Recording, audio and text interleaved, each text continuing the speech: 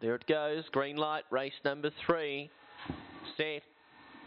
Away and racing, and High Kings began cleanly, gets a lot of room, the favourite, out fast into Rose to lead High Kings, and there's Monty Jack levelling up to them.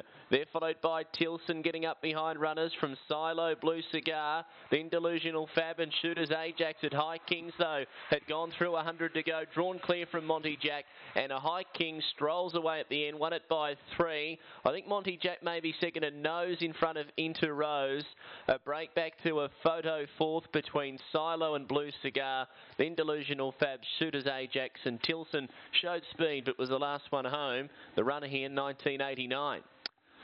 Peter Sutcliffe, High Kings, he got just about the only greyhound with the unimpeded run throughout. Had a lot of clear